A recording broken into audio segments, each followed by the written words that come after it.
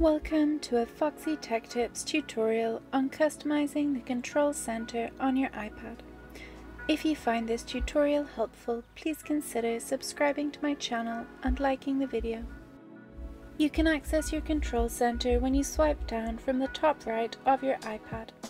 It displays a bunch of quick shortcuts for actions you perform frequently on your phone, such as turning on the torch or activating Do Not Disturb mode. It's possible to customize the control center by adding new buttons and removing ones you don't use. This is how you do it.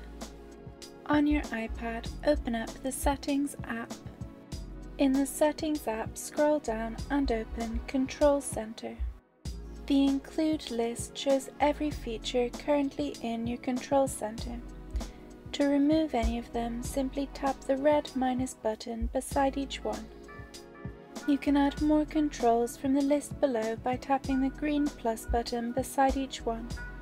You can actually add every single control button to your control center if you want to, but it's a good idea to choose only the controls that you find useful. You can reorder the list of controls by holding down on the right of each control and then dragging it to your desired position. This will update the position of that control when you swipe down to your control panel. Your control center has now been customized. And that draws an end to this tutorial. Please like the video if you found it helpful and subscribe to Foxy Tech Tips for more iPad tips and tricks.